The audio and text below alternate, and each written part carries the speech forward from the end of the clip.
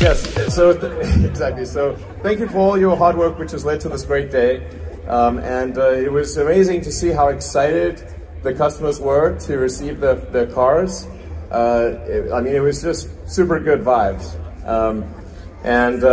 I think it bodes very well for the future of Gigaberlin Brandenburg. You know, I think it's worth remembering that every car that we make is a step in the direction of a sustainable future. Yeah, you know, the thing about this factory and the cars that we make is that it gives people hope about the future. You know, and it's like, it's very important to have reasons to be excited about the future, because often people are depressed or sad about the future because they think it won't be good. But what we're doing here is, with every car we make, with every battery we make, we're making the future better.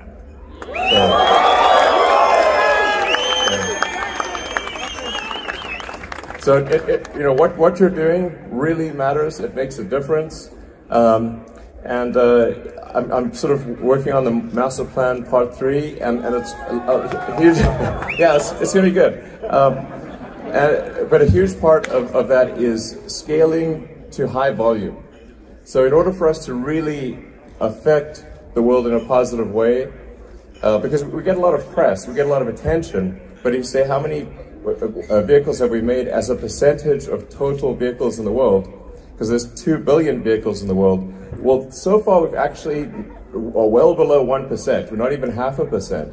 So it's essential for us to really affect the future in a positive way. We have to make a lot of cars. That's the only way. So, and this was that's why we call it a gigafactory. You know, it's very big. We're starting off with the Model Y, but we're going to do a number of exciting additional vehicles here. And so I think this overall is just going to be a center of excellence for sustainable energy in general, and it's really going to help the world. So, I look forward to doing it with you. Yeah, once again, thanks for everything. You know. So yeah, if you guys have some questions or something, you know. How much do you love us? Okay.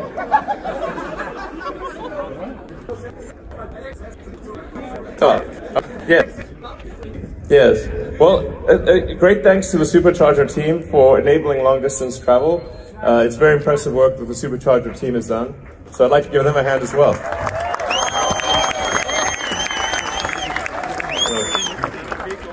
Yeah, you know, it's in addition to the work that we do here, we also inspire and encourage the rest of the industry to go towards electrification. And I think it's fair to say that without Tesla, without the work that the Tesla team has done, that the rest of the industry would not be moving so quickly towards electrification. So, and that's also why we open sourced our patents. You know, we made our patents freely available to the other car makers because it was the right thing to do. No other company has done that, as far as I know. And it's just, you know, we really, at Tesla, really try to do the right thing, you know, and you know, we want to be a company that you can believe in your heart and soul. And in order to do that, we must be the company that does the right thing. So, all of you guys too. So, I don't know, if anybody's got some questions, you can sell it out or something. When is Tesla going to South America and maybe some other markets? We definitely want to go to the world. The challenge we have right now, it's a high-class problem, but the orders we have are well in excess of our production. So sometimes people will say, why aren't you in all these other markets? And why don't you make all these other different versions of the product, like different cars? Like, where's the Tesla semi-truck and the Cybertruck and the, you know, Roadster and other things? But the challenge we have, it's a good challenge, is that our orders far exceed our production. So, which is, you know, a high-class problem. But we need to have our production get to the point where it exceeds our current orders, and then it makes sense to expand to additional markets and to have additional products. Because if we add complexity, but we don't add volume, and we don't add production volume, then we've not actually done anything more, because the good is a function of how many vehicles we're able to make. So as we are able to ramp up production and satisfy demand in our existing markets, then we will expand to other markets, and we will also add additional products. So, and I think, last year there were a lot of supply chain challenges with chips. Everyone knows about the chip shortage. And then this year there's still some chip shortages. And then next year will be, I think, probably a challenge with total battery production.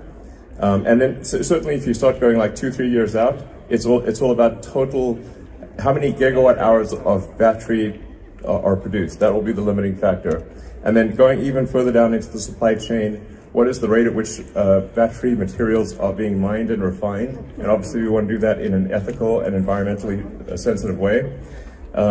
So that in the long grand scheme of things is how many terawatt hours of battery can be produced per year. Our rough calculation is that it's about 300 terawatt hours is needed to transition the world to a sustainable energy economy. There's a lot of batteries, basically. So we want to try to do as much of that as possible. And I think we're actually doing a pretty good job. Like we're, growing by, 70, 80% a year on average, and maybe even faster than that in the future. So, so that's, I think, the answer to why not more markets and why not more products. I'm going to get cooked by the sun, by the way. I'm not very sunproof. Yeah, sure. So what am I most proud of? Well, I think I'm most proud of the amazing work done by the Tesla team to scale to scale at the rate that we're scaling, and make compelling products that people love. I mean, you think about it, how many products can you buy that you really love? It's so few, and it'd be great if people made more products that you love. And Tesla is a rare company that actually makes products you love, and makes people's, that they brings them joy every day. That's great. And if you look at our rate of growth, Tesla is the fastest growing company in history that makes a large manufactured product. So the next fastest, I think, was the Ford Model T, like that was 100 years ago. And we're actually growing faster than the Ford Model T, which is crazy. So, yeah. So, handle.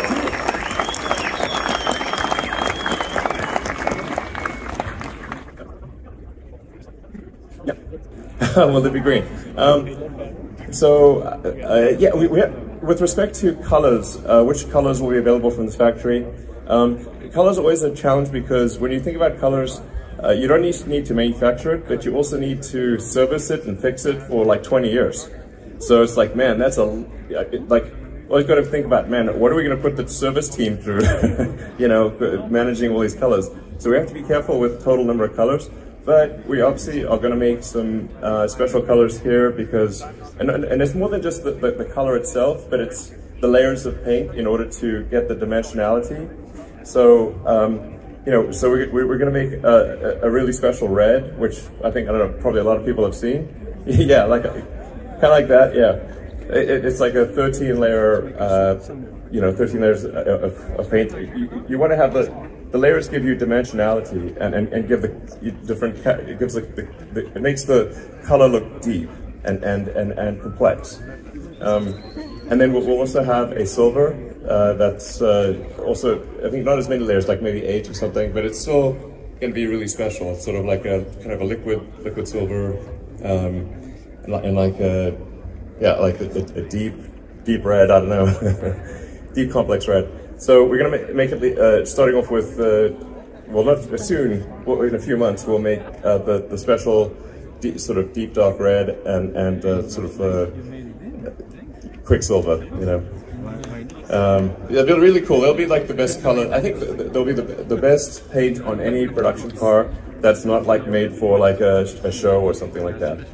And it's you have to design the paint shop especially for, because if you're going to do 13 layers, you've got to have 13 steps. So it's very difficult to retrofit a paint shop. You have to design it in from the beginning, and that's one of the things that. Oh, thank you.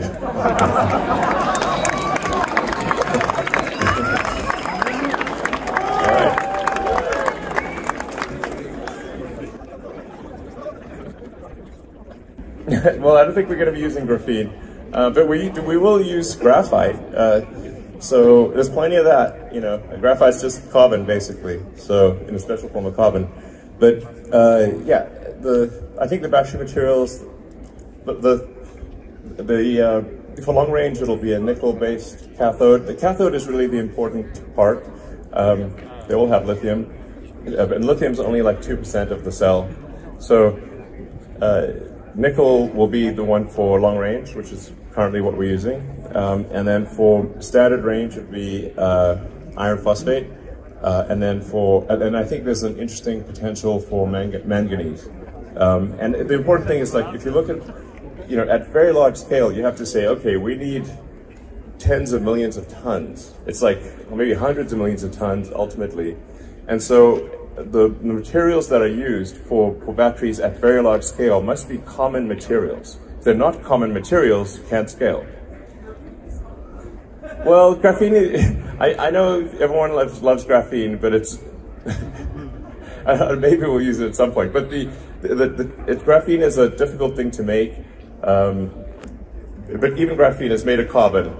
So, anyway, the fundamentals of scaling batteries are just say, like, how many millions of tons can be produced and produced in an ethical and environmentally good way. I'm confident that we can scale to global volumes using iron phosphate and manganese cathode, and then a nickel cathode for long range. So. It's FSD Beta Europe. Yes, so FSD Beta Europe, I think we're getting to the point where the FSD Beta is very good in the US, and we're later this week expanding to Canada, and then I think we'll be ready to show it to regulators in the EU, I don't know, maybe in 2 or 3 months. But then we've got to do quite a lot of work for all the special case situations in Europe. And the roads, as you know, if you've driven around Europe, the roads vary quite a lot by country. I mean, maybe the EU, but the road rules are, and the way the lines are painted, and it's different. And then you've got to recognize all the different languages. It's quite difficult to do full self-driving in Europe. It's much more complex than, say, the US or Canada. Yeah, no, there's a lot of little tricky things. The rules are not the same, you know, but I think probably we can start doing beta maybe later this year, I think, in Europe. Yeah, depending on regulatory approval. Yeah, it's like things are a little different in the US. Like in the US, things are legal by default. And in Europe, they're illegal by default. So, you know, so we have to get approval beforehand, whereas in the US, you can kind of do it on your own cognizance, more or less. Well, I guess the next target is really, you know, to really scale production this year, and you know, try to make as many cars as we can. We want to complete development of the Cybertruck and be ready for production next year. Hopefully have enough battery pack capability to start the Tesla semi-truck, the heavy truck. Hopefully make complete engineering of the Roadster, the new Roadster. And then there's some future projects that are also pretty important. There's also stationary storage, new versions of the Tesla solar roof, you know, Powerwall 3, there's a lot of things. So we have a very exciting product pipeline. Yeah. Okay, maybe 1 or 2 more questions. Love you too. Well, it makes me happy to see you guys happy, I have to say.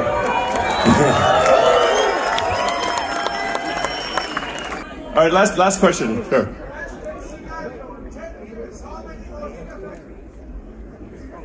Well, best case scenario. I suppose 10.